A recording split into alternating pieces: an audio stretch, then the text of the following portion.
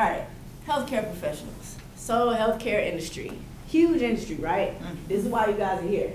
Because you're like, oh, there's lots of demand in healthcare, I'll be able to get a job, right? So this is why you're here, this is why you're in school. In '08, there were over 14.3 million jobs in healthcare. It's a lot of jobs, right? So registered nurses, 2.6 million, physicians, 661,000, physician assistants, 78 or 74,000, and it goes on and goes on.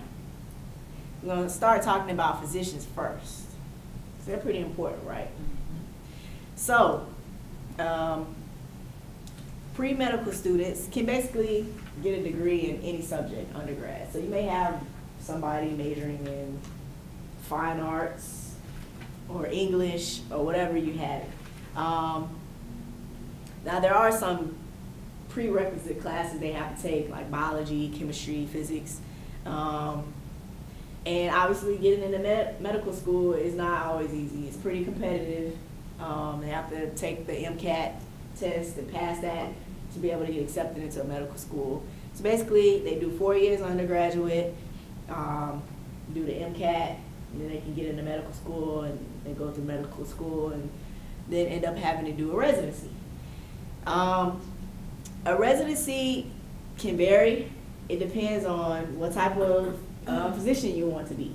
So I had a friend that just finished her residency in family medicine. She wants to be a family practice physician.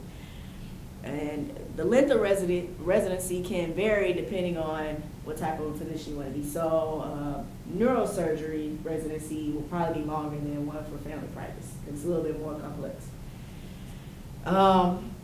Once a physician finishes their residency, then they're able to take the board certification and go through the whole process of licensing and being able to start practicing. Residency work hours. At one point in time, residents would just work and work and work and work and work a whole lot of hours. And you know, hospitals love this because they were getting a lot of value out of these students who were just working. Well, they changed the rules a little bit. So now they can't work more than 80 hours a week, which still sounds like a lot, but just imagine if they're limited to 80 hours now, how many they were working before that. Why do you think they may have established this rule or this law? Exhaustion, mistakes, time, error, right. All the things you said are correct. So thankfully, we should be thankful that now they have this in place. What this meant was that because the hours of residencies went down, that they had to go back to using more physicians to fill in those time slots. So, licensing. Most physicians can get a license to practice after they have gone through all of their post-grad training and all that stuff. Obviously, licenses are based on state. So, hopefully, your doctors here all have North Carolina licenses. I have seen situations where doctors are practicing in certain states and don't have a license there and may have a license somewhere else, and they kind of just went under the radar. And you know, as consultants, we get hired to come and investigate those types of things. So I have found doctors that weren't licensed, or maybe their license expired and they didn't renew it. I have a question. Yeah. If there's the board certifications, when they go and take their boards, is it like a different board certification for family practice versus neuro? Right. There's different tests that they complete. And they have to be recertified every so often as well. So you may have, again, it's the same thing. You may have a physician practicing that has not been recertified. Not probably what you want. You want to make sure you have a physician that is current on their certifications, because that's important. That means that they are knowledgeable and have been kept abreast on changes and things that are going on in their field.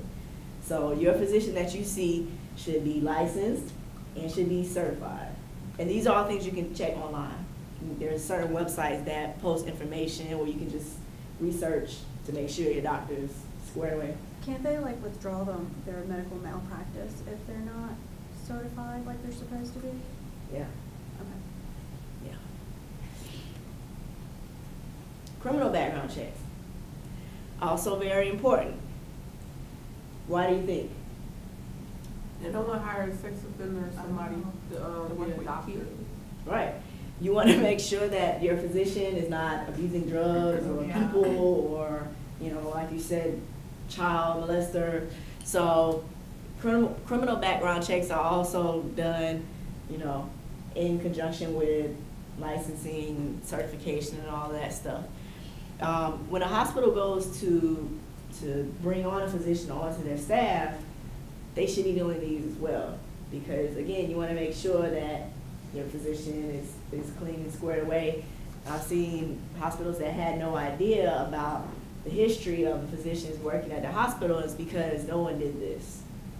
Or they did this and, you know, for whatever reason, or, you know, went under the radar or what have you. So, very important. And you have to remember, especially with regard to drugs, physicians have easy access to this. So you want to make sure that you're doing adequate checks on them. We already kind of talked about board certification. Basically what happens is there's different boards depending on your specialty, and after they've completed all the exams, then the physician is designated as a board certified whatever in their whatever specialty they have. Some physicians are board certified in more than one specialty. You'll have some physicians that are board certified in general surgery as well as family practice, or they can be board certified in whatever they want really, as long as they satisfy all the requirements. So obviously the more certifications a physician has, they're probably more skilled in most cases.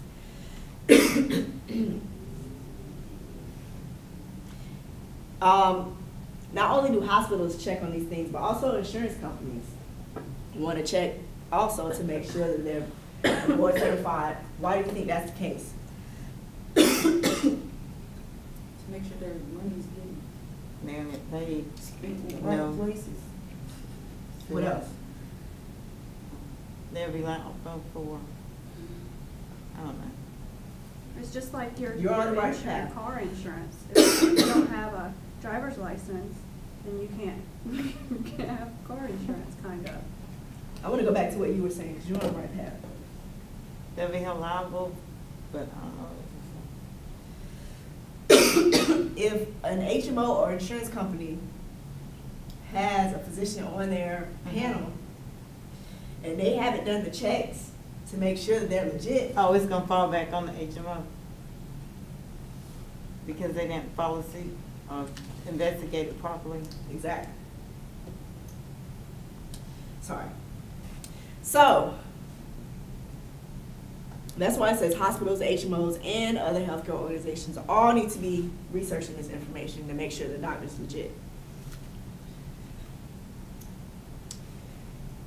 Continuing medical education. As we were talking about, physicians have to be, they can't just pass all this stuff and just practice for the rest of their lives. They also have to do continuing medical education every 2 to 3 years to make sure that their license is kept up to date. A lot of hospitals will require physicians to remain on their panel to have CME credits.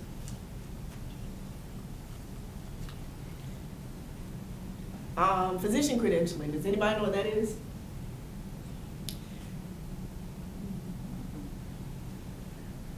It's basically the process that the hospital goes through to check all of these things. So,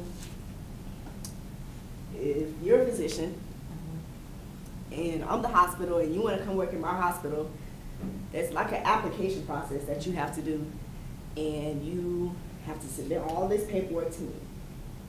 I have to go through all the paperwork to make sure that you're legit. So that's basically the credentialing process. It can take a pretty long time. Most hospitals will have a credentialing department that handles all this stuff, but until the credentialing process is done, the physician can't practice at a hospital. So it's kind of a waiting period that the physician has to go through until he's been credentialed, and then he can practice at a hospital. If there's a physician practicing at a hospital and they haven't been credentialed, that's a bad thing. They're not supposed to be there. As we kind of just talked about, when they do these searches, it needs to be done diligently. I've seen so many times where the credentialing process was not done right. Criminal charges, all kinds of things were not red flagged, and you have this, unlicensed physician working at your hospital. So a lot of times when that comes out, the first department they're going to go to is the credentialing department and say, why didn't you catch this? Because that's their purpose, is to make sure that every physician practicing at the hospital is legit. I was gonna ask you, so like when they fly in a specialist or something, they already have, he or she is already connected with that particular hospital, or When how's you that say work? fly in, Maybe I'm looking too much TV. I don't know. yeah, I mean, possibly. Okay. But to answer your question, if you're going into a hospital and a doctor is there and you're seeing them, they've been credentialed. They should have been credentialed. Okay.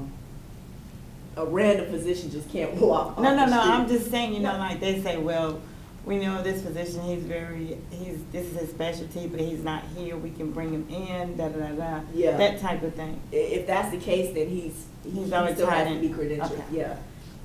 And that's why sometimes you have to go to that hospital to see that physician. Okay. Because that's probably the case. He's not credentialed here, but he's credentialed at that hospital. And so that's why sometimes patients will get transported to a certain hospital or helicopter taken to another hospital, just because they can only work where they're credentialed at. Okay. But what about the, did you hear about the incident that happened like recently at Cape Fear, where the guy was posing as a doctor on the, I don't know if it was I heard briefly about it, and again, it goes back to this. so they were liable even though they didn't know that he was walking, like, you know what I'm saying? Oh yeah, because that means somebody in the credentialing department didn't do their job. So more than likely, they probably got fired or definitely reprimanded because something fell through the cracks. And this is the department that's responsible for, that's their sole mission, is to make sure that everybody in the hospital is legit.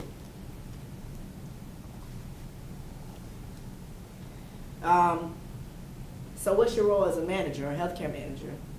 Well, you will have to work closely with the credentialing department and physician relations to make sure that the physician, especially if you're managing a certain department, if you're managing the MRI or imaging department, you want to make sure that all the radiologists in your department are legit. So from time to time, you'll be in conversations with the credentialing department, physician relations department, just to make sure everything's on point and together.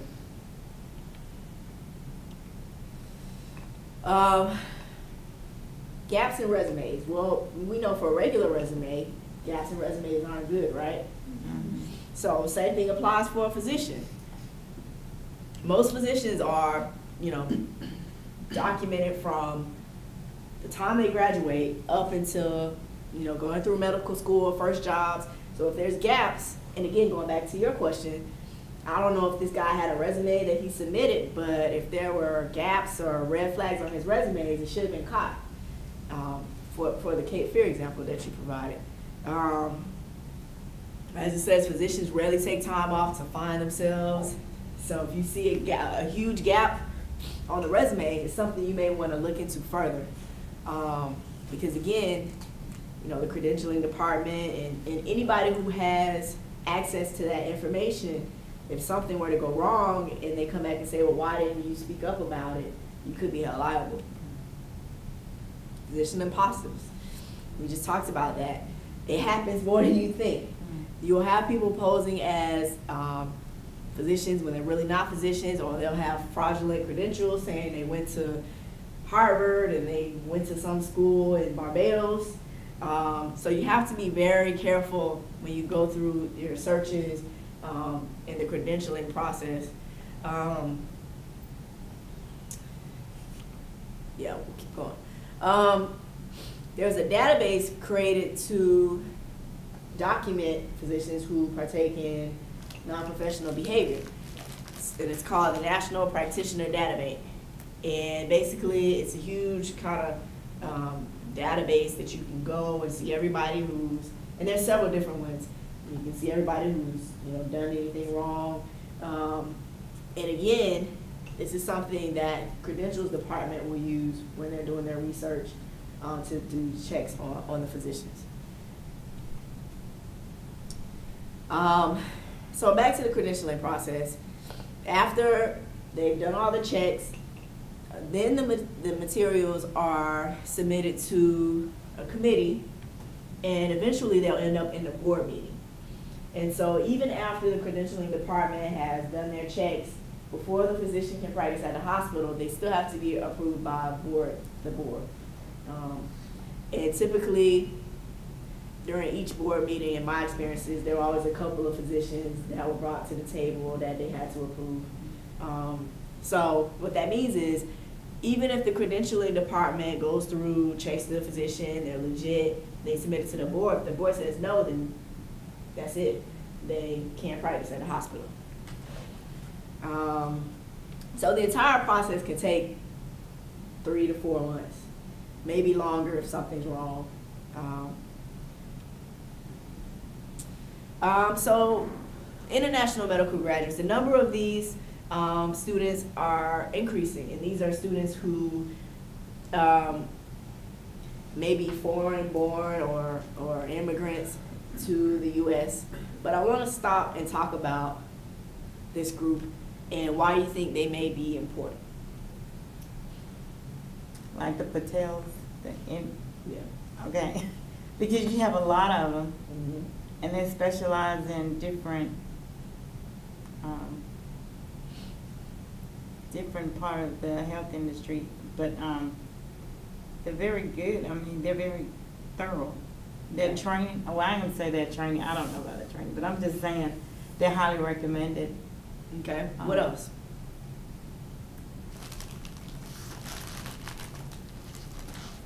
Do they get training that the U.S. doesn't, or No, they not don't? necessarily. Not necessarily. Not necessarily. Okay. In a lot of cases, they feel a need in areas that other people won't go, meaning a lot of rural areas where no one else necessarily wants to live. You'll find that a lot of the international medical graduates end up working in these areas. And so they're fulfilling a need or a gap or a physician demand where, U.S. physicians may not want to live. They're willing to go. So they're very important to society and to the healthcare industry because they're helping to create better access to care for patients. And here it talks about, they provide services where U.S. medical graduates won't go. Obviously, they have to pass English language skill tests to make sure that they can thoroughly communicate with the patients.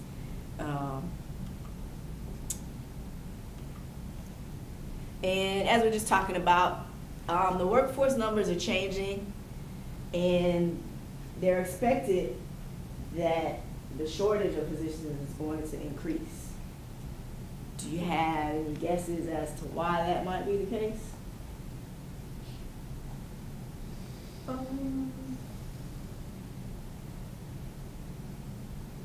Is it about the money? Well, Is it money?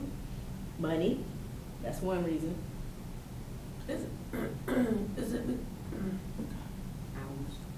is it gonna be because like the physicians we mainly have now are older? Exactly. It's gonna- It's an older workforce, so a lot of them are starting to retire.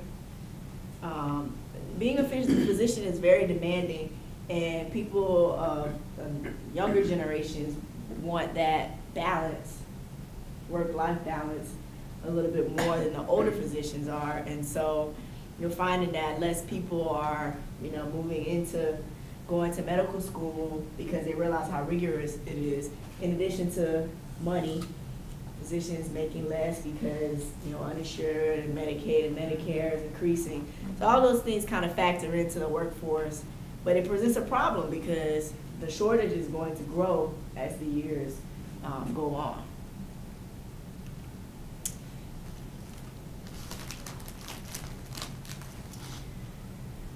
Another thing that's changing is physicians are moving to become, going back to the hospitals and becoming employees of the hospitals rather than having their own private practice. Kind of the same reasons. They can't necessarily afford to run their practice as they were before, but why might that not be a good thing? And we kind of just talked about it. The more that they close their practices down and go back to hospitals, again, it's going to create an access problem because people are going to have less access to care, or they may have to drive farther, or wherever, or go to Raleigh instead of wherever to get care. So it's not a good thing that more physicians are necessarily becoming employed at hospitals and closing down their businesses. Because you're going to have people that may not be able to drive that extra 5 miles to get to wherever doctor, if the doctor there in their town closes their doors. Now sometimes people present enticing gifts and compensation to doctors for different things.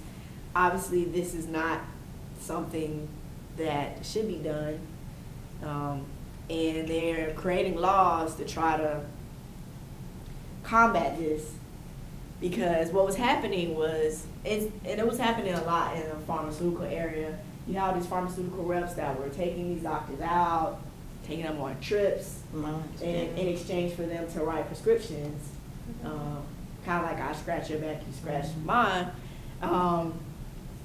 It's an obvious conflict of interest. It's not something they're supposed to be doing. That's against the laws. And so the government has tried to tighten up the laws on that. And so you don't see it as much, but it's something that does still happen.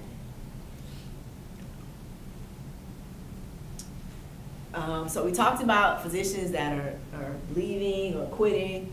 And so how can we keep them? How can we retain them?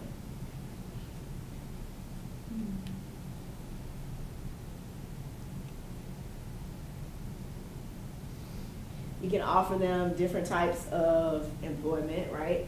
So we may say, well, before you quit altogether, what do you think about working part-time or working 3 days a week instead of 5, right? Or giving them a flexible work schedule. I've seen some hospitals offer less call. So say, instead of being on call every weekend, we'll just make you on call 1 weekend a month. So there's different strategies you can use to try to keep physicians, but hospitals are going to have to try to do whatever they can to keep them, to make sure that they have enough physicians to see all the patients that will be coming in, and we all know that more patients will be coming in. Why? Because of Obamacare, right? More patients will be coming in to get care because of the changes in the government. So we need physicians. We can't see the patients if we don't have doctors, right? So burnout. Obviously, we just talked about physicians and it being a rigorous job. A lot of them do get burned out. A lot of them get tired. They work a lot of hours a week. They're on call. It's a very busy, intense job to have. So it's important that we make sure that there's some job satisfaction there as much as possible. Physicians have a lot of clout in their organization. So if they're not happy, then more than likely, no one else is going to be happy either, because they're going to make sure that everybody knows they're not happy. All right, so we're going to talk about nurses now. Does anybody have a family member that's a nurse? Or, no? You do? Okay. Nurses are also very important. And typically what happens with nursing, we have a nursing program here. So you can come through a nursing program at a community college, or you can do a 4-year BSN degree. So there's different options as to how you can become a nurse. I've heard that the BSN program is pretty rigorous. They also have to do a certain number of sciences and those types of courses. And I'm hoping that more students will go into nursing because, again, as patient numbers go up, not only will we need physicians, but we'll also need nurses also. For the most part, nursing school is kind of hard to get in. It's pretty competitive also. I've known people that have been on waiting lists just to get into nursing school for even a year, as long as a year, just to get in. So it's pretty intense also. For a nurse to obtain their license, they have to take the National Council Licensure Examination. So once they pass that, then they can get their license, kind of similar to what the physicians have to go through.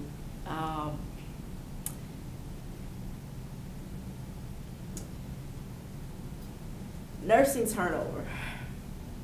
It's high or low? Say high? Why?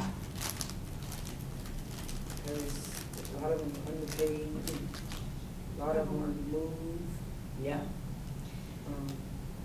a lot of them do wrong things and get fired. It's a pretty intense job as well because they have to deal directly with the patients and they have to deal with physicians. So it can be a very stressful job. All the reasons you mentioned are also reasons why, with relocations and things like that. But as a result, this can cost a hospital a lot of money when the turnover is high because they're having to hire new nurses or hire temporary staff, and temp staffing can be very expensive. So it's important that you really focus on retention of nurses and making sure that they're satisfied and their morale is high because the downside to that of having to replace them can be pretty costly.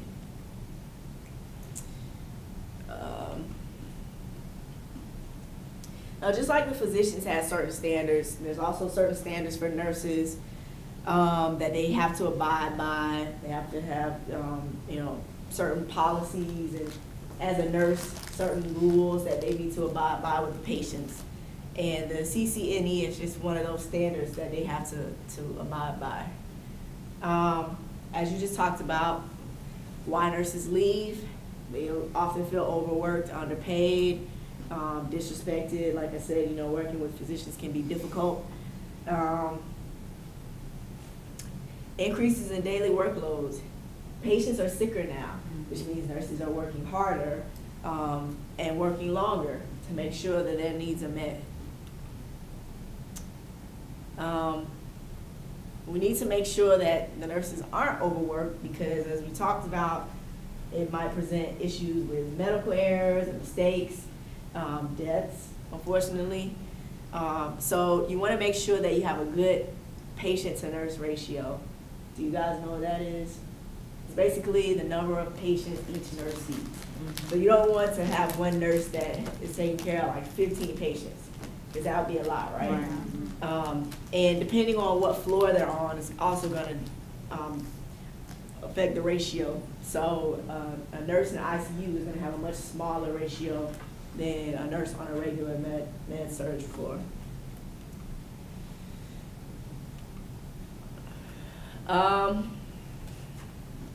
Keep going. Does anybody know what a sentinel event is? Guess not. It's an event that results in death. This is not a good thing. And a lot of times, obviously, these have to be documented somewhere. Every time they occur, the hospital has to document that, and it's something that is audited when they get visits and things like that. So, and typically, we just talked about board meetings. This type of stuff is also reported in the board meetings as well. Let's see, get past nursing. Certification for nurses is kind of the same way as we talked about with physicians. You can be certified as a cardiac nurse or ICU nurse, surgical nurse, or whatever it may be. and they have to renew their certification, similar to physicians as well. They also have to do continuing education, just like physicians, to maintain their license as well.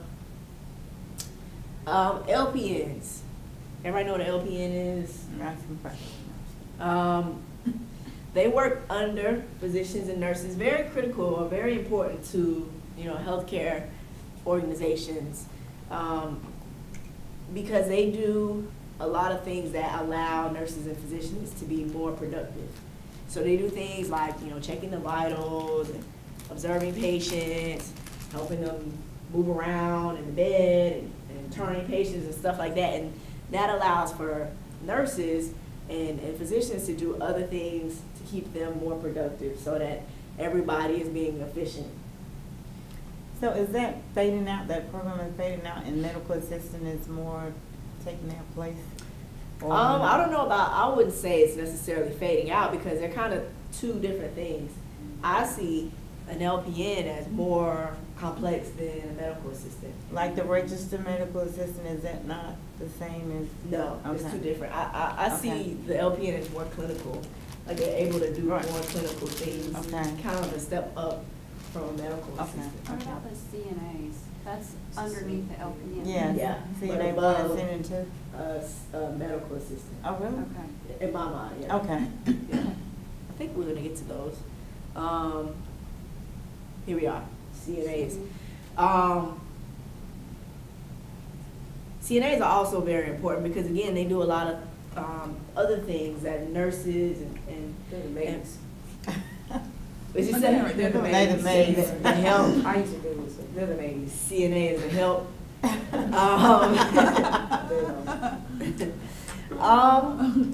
They're important though. We need them. We need CNAs, and I, from working in a hospital and talking to CNAs, I can feel that they sometimes get a little disgruntled because they do kind of feel like they're the maids, but they're very important because they do things as small as answering call bells. You know what I mean? But that's something important because if they don't do it, who's gonna do it? Somebody has to do it.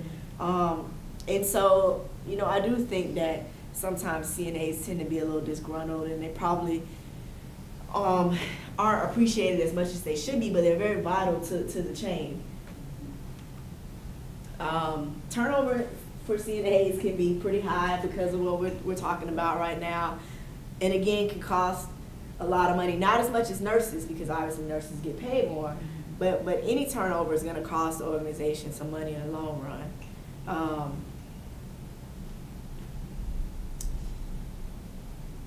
Home health growth is something that's going to continue to grow because people are living longer and people are wanting to live at home more than going to a nursing facility. And so we're talking about this because the positions that we just talked about are going to be more in demand for this industry as well, for the home health industry. So you have home health aides that are kind of similar to, some of these are nurses, some of these are LPNs. It kind of depends on the tasks that are needed for that particular patient in the home health. Now we have mid-level practitioners. These are your PAs, nurse practitioners. So these are people that aren't physicians, but they are a little bit more advanced than a nurse. For these types of positions, typically you do 4 years of undergrad, and then you do whatever the extra years are for this specific position. So for like PAs, for most PAs, it's 2 years after your undergraduate. If you're a specialized PA, like a neurosurgical PA or something, you may have to do 3 years. But it's still less time than medical school. PAs and nurse practitioners can practically do almost everything that a physician can do. They can write scripts. However, they still have to have a physician that oversees them. Isn't that field growing?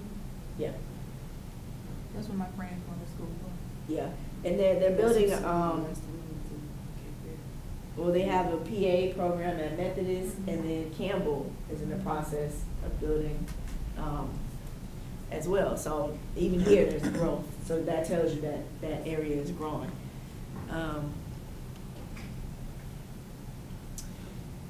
This level of practitioners, they pretty much work everywhere.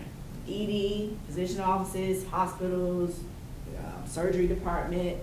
So they're also very important to healthcare. And what it allows is for, we talked about this in one of my other classes, if a physician, is able to hire 2 PAs, they can be more efficient than if they hire 2 more doctors. And it's going to save them money because they're not going to make as much as hiring a doctor. Talked about nurse practitioners.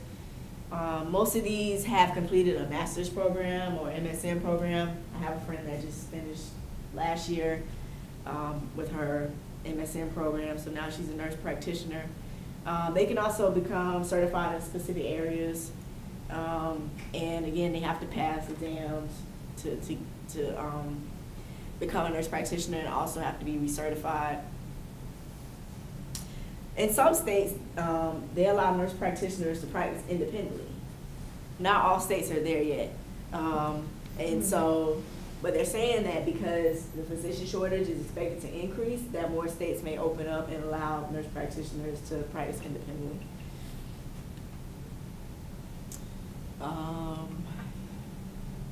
CRNAs. These are certified registered nurse anesthetists. Basically, it's almost equivalent to a nurse practitioner, but specifically related to anesthesia. So sometimes when you go in and you have surgery, you may see a CRNA in there along with the anesthesiologist. They have to have a BSN, and before they get here, they have to have worked as an RN for at least a year. These are very important people, because if you're having procedures done, you most likely need anesthesia. They make very good money too, by the way. Midwives. This is something, an area where it's growing. There's a lot more people going in to become midwives, and they're licensed as independent practitioners in all 50 states. They have to be nurses with at least 1 to 2 years of nursing experience. They have to graduate from a midwife program. And so they have to go, these aren't just people that just walk off the street. They have to go through a lot of testing and accreditation, just like other nurses do as well. Over 80% have master's degrees. 7% have doctoral degrees. PAs, physician assistants, in 08, there are almost 75,000 employed in the U.S. There's all different types of programs that you can do as a PA. Again, you have to take a test, and you have to do continuing education credits every 2 years. As I said, they're definitely valuable members of the healthcare team. And a lot of doctors like having PAs and nurse practitioners in their office, because they again, help them to be more efficient, and in the long run, they're saving them money because of the cost of hiring them versus somebody else. So there's more than 2,000 programs offered for allied healthcare professionals. And obviously they assist physicians and nurses in providing care. And I think this number is going to grow as the demand for healthcare services grows. I think more people will go into allied health as well. I can't remember who it was in here, but someone asked about exactly what is an allied health professional. Does anybody know? One's on the board. Oh, basically all the nurse assistants. Yeah, it's all collectively. Therapists, techs, all types of imaging techs are all in that category. And that's it. Anybody have any questions? We went kind of fast, so. If you take nothing else from this lecture today, take away the fact that the demand for services is going to grow, which will obviously mean the demand for people working in the industry is going to grow. And as we saw, at every level, everybody is important because they're playing a part in providing care to the patient. So more of the responsibility of providing health care is gonna go to the lower level, I as think opposed so. to where it's at right now. I think so. I think so. And part of that is because as, you know, everybody switches to EMR, there's just gonna be more stuff to do. So, you know, if a CNA or LPN can go help a patient while the nurse is documenting, then it's gonna just make everything easier. Then all the hospitals need building too. Right. So do the nursing, is it nurses assistants? I don't know, the one next to the, physician's assistants, the nurse, whatever that's called. Nurse practitioner. Nurse practitioner. When they work alone independently, do they also have to have some kind of malpractice insurance? Yeah. They do? Yeah. They offer that for, Yeah. okay. Yeah. Yeah. They would have to, you know? I thought it was only offered for